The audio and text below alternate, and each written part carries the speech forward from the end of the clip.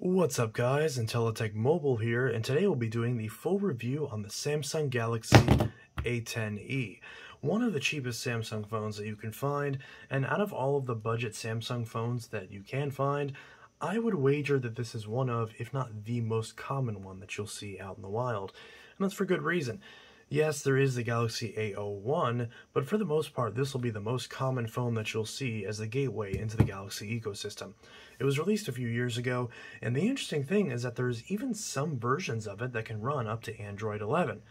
But my version that's unlocked from Metro is still stuck on Android 9 Pie, which is weird. But for whatever reason, there technically is a version of this that still actually got a few years worth of software updates, almost like it's a flagship.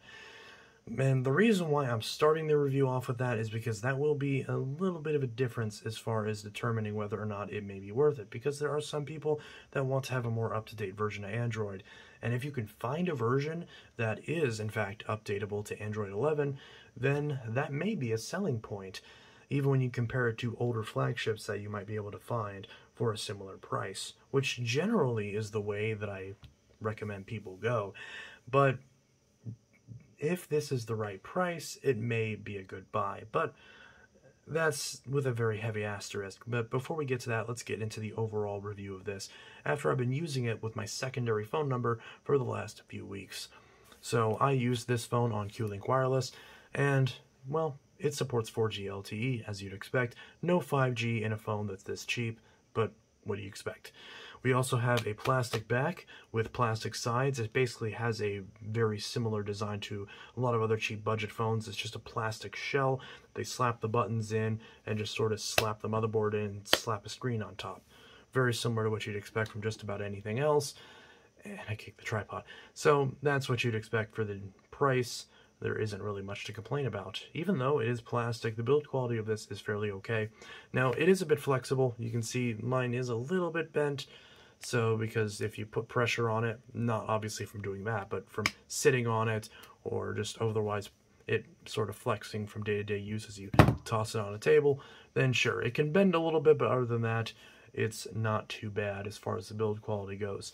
This particular phone, before I got ownership of it, it had taken a couple tumbles on the top corners, and the plastic has done a fairly decent job at absorbing the impact, absorbing the gouge, and not passing it off to the screen. Although, the thing with these Galaxy cheapy phones, like the A10e and the A20, is that this plastic does a very good job at absorbing impact when it's a very short drop, but if you drop it on a corner from a very tall height, the plastic is thin enough to where that shot can actually go through the plastic into the glass and crack it. This Gorilla Glass is a very old version of Gorilla Glass, and it's not very scratch or shatter resistant, especially shatter resistant. Scratch resistant is what you'd expect for the price range, and cases and screen protectors are ubiquitous for these phones, so it is easy to keep it protected.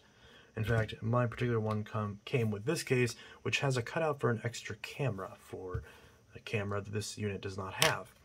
But the case slaps in, and it's just fine. Now, I never use cases with these stupid little things sticking out of them, but if you like it, that's there. And whoever buys this is going to get this case, so hopefully they like it. So yeah, it's not like finding accessories for this are necessarily difficult, because the nice thing about Samsung's cheap phones is that because everybody has them, finding accessories is still perfectly acceptable as far as the easeability of it. You're probably not going to find anything from big brands, but you'll find plenty of cases to get you by, and it's not like a phone that's this expensive is super mission critical by keeping it protected compared to a much more expensive phone anyways. And because this screen is an LCD, you're not going to have the OLED issues of this breaking after a tough impact. Generally speaking, the glass on the front is easy to crack, but the display on the inside will likely keep working even after a really bad fall. So there is definitely something to be said about that. And of course, this does have face unlock, so if you do lock this, you can press the power button and open it up with your face, if your face is properly pointed at it. But yeah, in my case, it's not really working too well, but that's probably just because I just shaved, so it probably doesn't recognize me. But when you haven't shaved recently and you're wearing roughly the same facial outfit that you were wearing when you set it up, then the face unlock actually works pretty well. It's not amazing, but it certainly gets the job done. It'd be nice to have a fingerprint sensor, but you don't expect that for the price. You've got the face unlock and you've got the pin as a fallback option, and of course pattern, whatever it is you use, so biometrics are what you'd expect for this price. Also, some other things that you'd expect for this price that are actually advantages for a budget phone like this. You've got a headphone jack, and you have SD card expansion, which is important because the 32 gigabytes of storage on this is definitely not enough in today's day and age. And the actual speaker quality on this is a bit iffy. It certainly will get you by, but I personally find more issue with the screen than I find issue with the speakers. As someone who's been always used to Samsung Note phones, this LCD screen at its very sub 720p resolution is just a little bit too much for my picky tastes. And coming from a Note and dual wielding a Note in the same pocket as this phone, it gets to be a little iffy. And by iffy I mean painful, because I just don't like this screen. But again, for this price, can I realistically complain? No. But what I can mention is the fact that there are phones that you can find with much, much better screens in a very similar price point to this phone, and I'll get to that in a sec. But for now, we're going to play a video just to get a sort of idea about the sound quality. So we'll play one. We'll play a video from one of my most recent tech YouTubers that I recently have been watching, Stevealicious. So we'll go ahead and give a little audio and video sample for this. I hope he doesn't mind. There is no Exynos version of the S23 Ultra, which means we've gone ahead and gotten rid of the Exynos version of the S line of devices. According to all the benchmarks that have been released, there is no Exynos version. If you notice, there is only a single bottom firing speaker. So yeah, there's a lot as far as what you'd expect for a budget phone. But to be fair, if you're coming to this from an old Samsung Note, then you might be used to a lot of this stuff. Like, you know, what else has an SD card slot, 32 gigabytes of storage, a sub quad HD screen, and a headphone jack? Well, my favorite Note 3. And in fact, you can find both of these for nearly the exact same price. And objectively speaking, the A10e is a better phone. But there's other options that you can find out there, because this phone, you can buy this brand new for about $80 to $100, depending on where you get it from. Do not spend a single penny over $80 for this phone. You got ripped off. If you did, it's not worth it. Unless it's brand new, sealed in the box, and 100% unlocked, and you just want something that's brand new, then sure, because like I mentioned, the software fundamentals are there. It definitely has the specifications necessary to be an acceptable budget phone for someone who just uses their phone for basic stuff. Text messages, phone calls, Facebook, YouTube, the occasional game of Angry Birds or Flappy Temple or whatever, you know, Subway, Call of Duty, whatever it's called. All these different mobile games that people play that aren't too taxing. Yeah, those will work just fine on the A10e, and there really isn't much to complain about in those cases. But again, it's not a matter of is this able to do what you would want an $80 phone to do, but it's the question of what other phones can you find for $80 that can do more than this can do. So I'm trying to find the specifications in here because I forgot the actual amount of RAM that this has off the top of my head, but I believe it's only 2 or 3 gigabytes, but I will look at it right now because I made the mistake of not looking that up beforehand. So yeah, we can see that the memory on this is a little squirrely because we only have 2 gigabytes of RAM, which, here's the thing. Again, for basic stuff, for if you're not multitasking, this is just fine. But this kind of does bring into the question, if you are tech savvy, you can get even an older Samsung flagship that has better specs than this for a similar price. Because this phone, again, brand new is $100. But you want to know what phone you can find in many cases for $100? If you look in the right place, this, a Samsung Galaxy Note 8, which sure is not the newest Note, but this thing curb stomps the A10e. Like, it's no contest. No one in their right mind is going to pick the A10e over the Note 8. Like, come on. And even if you have to spend a couple extra bucks for a Note 8, again, I bought a Note 8 recently, a blue one, C stock, so it had a couple blemishes, but it was overall in passable condition for $110. This A10e is trash compared to that for that deal. So again, the A10e, if you can find this for 60 bucks or less, then maybe go for it. But if you're paying a penny over that, it has to be brand new, sealed in the box. Again, not because this isn't worth 60 bucks in terms of what you get for it. It's a great phone for that price. But it's a matter of what else can you find for that price. So if you're willing to spend a little bit of time searching to get something that you'll be happy with, then you can find a lot of good deals. For the same price, if you saw my video on the smaller Google Pixel 3, which is much closer to the size of the A10e anyways, you can get a Pixel 3 for 60 bucks. At least you could back when I did my video 6 months ago. So you can get a Pixel 3 for 60 bucks, the same price as this. And again, the Pixel 3 curb stomps the A10e, even if you have to get one that has a few scratches on it. So, but I think what most people are going to be concerned about is, I smashed my phone, I need to go to my local Walmart, I have Straight Talk, I have Simple Mobile, I have whatever it is that I have that's an MVNO, and I need to be able to just walk into the store, buy a brand new phone that I know is going to work, and just use it. If you're in that situation, then assuming your carrier still offers the A10e for less than $100, specifically less than $100, then go for it.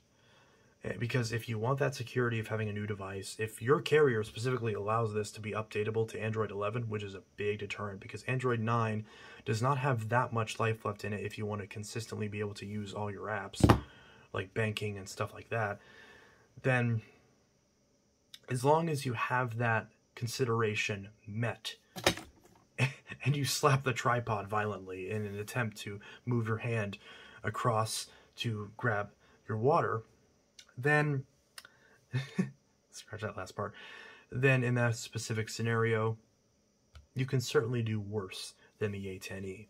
So, I know this review might seem short and relatively succinct for what you would expect from Intellitech Mobile. I'm usually known to be quite the chatterbox, but what else is there to say? The screen is passable, the face unlock works, the headphone jack is a great feature, there's no fast charging, but this battery is so small that you don't need it. The battery life is really good because the specs don't demand much from this battery. You've got an SD card slot, you've got the buttons, sure they're on the wrong side, or I should say they're all on the same side, which is crap, but if you're used to something like the Note 20, then you're used to that. Or like I mentioned, the Pixel 3 that I mentioned, that also has the side buttons, so again, that's not really something to really complain too much about. The camera is it's a camera. I mean, like I mentioned, if you snag a Pixel 3 or a Note 8, especially that Pixel 3, do I even need to say anything? It's a slaughter fest. This camera is just, junk compared to that. But, for emergencies, for if you need to get a picture for something, the zoom on this is not going to be good. It's a single lens.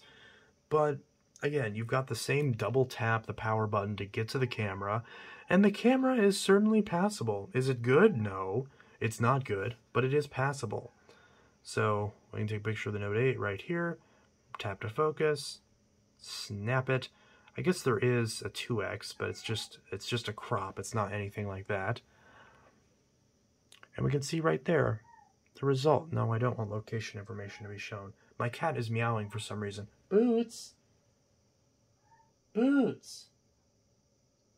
Why are you yelling?